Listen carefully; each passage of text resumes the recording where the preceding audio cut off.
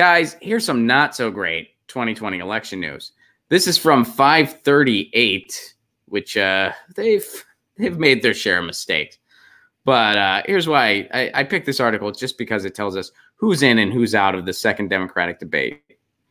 So here you go. First draw includes 10 candidates: Michael Bennet, Steve Bullock, Bill de Blasio, John Delaney, who has no self-awareness whatsoever. The fact that this guy is still in the race is insane. Tulsi Gabbard, Kristen Gillibrand, John Hickenlooper. Same thing I just said about John Delaney applies to John Hickenlooper. Jay Inslee, Tim Ryan, who also, once again, wow, that guy humiliated himself. Well, rather, Tulsi Gabbard humiliated him, but it was his fault. And Marianne Williamson, hopefully she has a stronger closer next time. She did pretty well in that first debate, minus the closer. But anyway, second draw list includes 6 candidates: Cory Booker, Pete Buttigieg, Julian Castro, Amy Klobuchar, Beto O'Rourke, Stand on Something, Stand for Nothing, and Andrew Yang. The final draw includes 4 candidates: Joe Biden, Kamala Harris, Bernie Sanders, and Elizabeth Warren. Mike Gravel made the threshold, but they still excluded him. And here's their bullshit reason why. All right, so here we go. Former Alaska Senator Mike Gravel will not make the stage, even though he reportedly has hit the donor threshold. He has. No reportedly necessary there. He hit the donor threshold. Because the DNC's tiebreaker rules favor those who have met the polling requirement, and he's the only candidate who is qualified via donors alone. So because of more bullshit DNC rules, which, by the way, they will make these up on the spot. They will make these up as they go along. They've done it before. And what's their main agenda? Their main agenda is to make sure that any peace candidate gets off that stage as soon as possible. Or, in this case with Mike Gravel, doesn't get on the stage at all. So he met the threshold. The teens running his campaign, running his Twitter, worked tirelessly to make sure he met that threshold. He met it. And full disclaimer, I'm one of them. I donated to Mike Gravel. I've given to Tulsi, Bernie, and Gravel. I've given to all 3.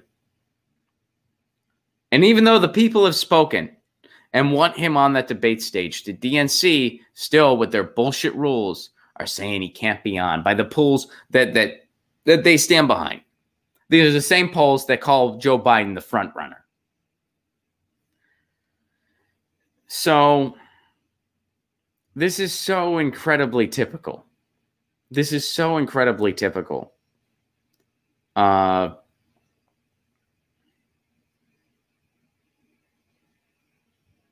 We've seen this happen time and time. This happened in 2008. This happened in 2012. It happened in 2016. It's happening now in 2020.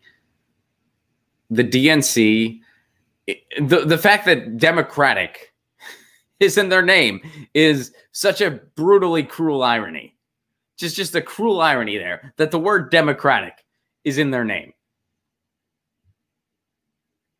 And the whole reform, all the reform did was they can cheat later. They have to wait later to cheat.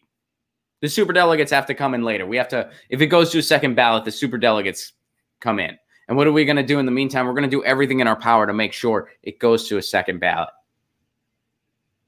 That's why they have this clown car of candidates who are indistinguishable from each other.